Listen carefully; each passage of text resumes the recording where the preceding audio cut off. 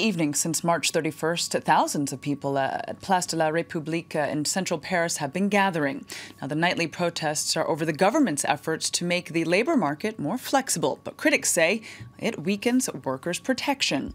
Well, the protest movement, which is known as Nuit debout or Night Rising, is now spread to several other French cities. Our Shirley Sitbon reports. They've been coming here every night. Thousands of people from various backgrounds protest and talk about unemployment, the government's labor reform. They can say anything, but for no longer than 3 minutes. We have to reclaim our vocabulary, to reclaim our ideas. Night rising is interesting, but it's an old concept. I believe in rising on mornings. Night Rising began with a protest against the government's labor reform. The draft bill's goal is to create jobs, but it loosens workers' rights and makes firing employees easier. Every day, new protesters join the demonstration. Many are leftist activists, but not all. I'm a real estate agent. I'm a biological engineer. I've never found a job in my field, so they want me to go and study something else. Protesters criticize the government, which they say is controlled by the richest segments of society.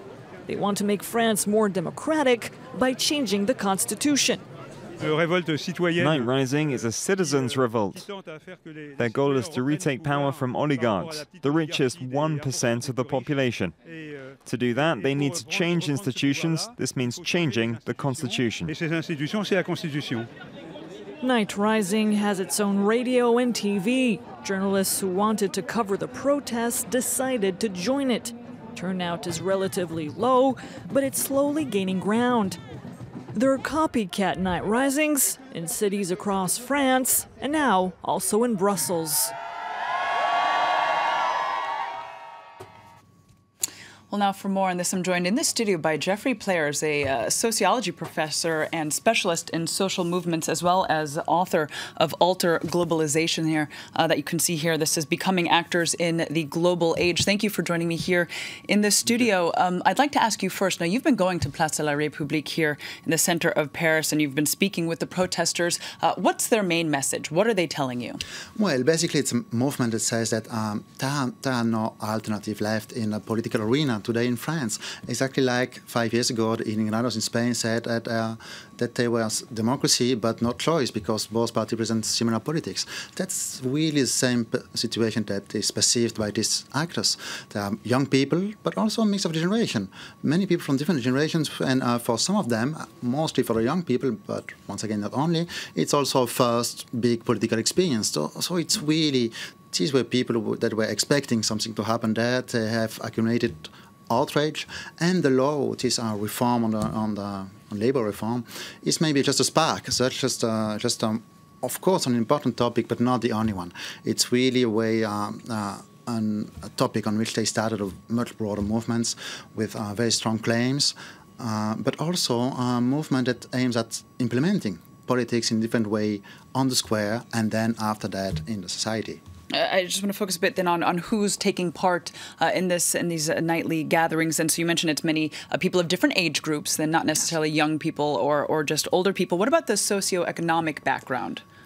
Well, over the week, we've seen that at the beginning there were a group of 15 people who proposed this gathering at a standing night at the République. But over the week, young people took more and more power and took it over somehow. And they are now organizing the meetings. And there are people really from all ages, from very different social backgrounds. They also have been very welcoming to migrants. So migrant people are not only there on the square, but also they are talking in the popular assemblies. And it's a global city. So there are people coming from Spain, that some of them had experiences in Indignados movements, people from Quebec, people from the UK sometimes too. So really it's a wide range of people, of movements, but not organizations. So the trade unions may be there, but are not visible. They are there as individual people. They don't want to have these big banners of parties, unions, or even civil society organization. You won't see a banner of attack or anything there. It's just everyone is there as individuals. So what they tell me all the time is that we want to learn from each other, not as a leader, not a civil society leader, much more we want to learn from each other as an individual person that has some experience, that has some outrage, and we want to build the world in a different way together, but from individual to individual people, and building a new solidarity on this base. Once again, this has only been going on since the end of March. On March 31st, it just started. Now, you've mentioned the Indignado movement quite a bit, then that, of course, taking place in Spain. There's also the Occupy Wall Street that we saw take place in the United States. How similar, then, are these movements with what we're seeing here? They're really very similar. They're similar in the context, they claim, but also in the practices. The context was quite similar in Spain. Unemployment is quite high, not as high in France today, but reporters show that 23% of young people are living in poverty today in France. So that's quite a lot. And not only that, I mean, it's not only about the current situation in Spain, like for the Occupy movement in Occupy Wall Street in New York City, and for today in Nuit Debout. Definitely, it's not only the current situation that matters. It's much more the future.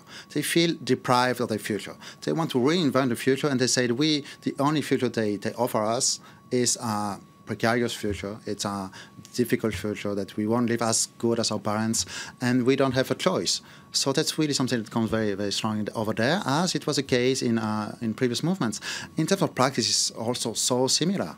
Really, to have these open speeches, people sharing their experience, sharing their hopes, sharing their outrage too, and then trying to implement the democracy. Democracy for this generation is not only a claim they address to politicians. Democracy, first of all, personal commitment. It's a practice. So if you want to build a different world, they say they do, you have to start by yourself, by changing the way you consume, changing the way you eat, and also changing the way you connect to each other. And what is so inspiring there is that the way that they connect to each other, the way they talk together, the way they take such a long time to listen to each and everyone. After 5-6 hours of these general assemblies, it's really a movement that is with very strong personal connections. In the case of Indignado, we did see that it fundamentally changed Spain's political landscape, this with the creation then of the new party, Podemos. Do you think that perhaps this could be the beginning of a bit of a shake-up then in France's political system? To shake a bit the political elite is definitely one of the aims of the movement. No, we shouldn't limit Indignados to Podemos, the political party. This political party is just one of the outcomes of the Indignado movements. This political party is just one set of it. There are many other things happening on the local level in Spain, and it's far too early to say that this movement may become a party. I think it's not only aim right now, as it was not the aim in 2011. In 2011, all this movement in Wall Street, in Occupy Wall Street, in Spain and everywhere, were just opposed to political parties. They wanted to reclaim politics from parties. And that's exactly what's happening today at the Place de la République. Excellent. All right. Well, Geoffrey Pleyers, we have to leave it there. Thank you for joining me here. Once again, your book is Alter Globalization, and you can find it in stores. Thank you for joining us. Thank you.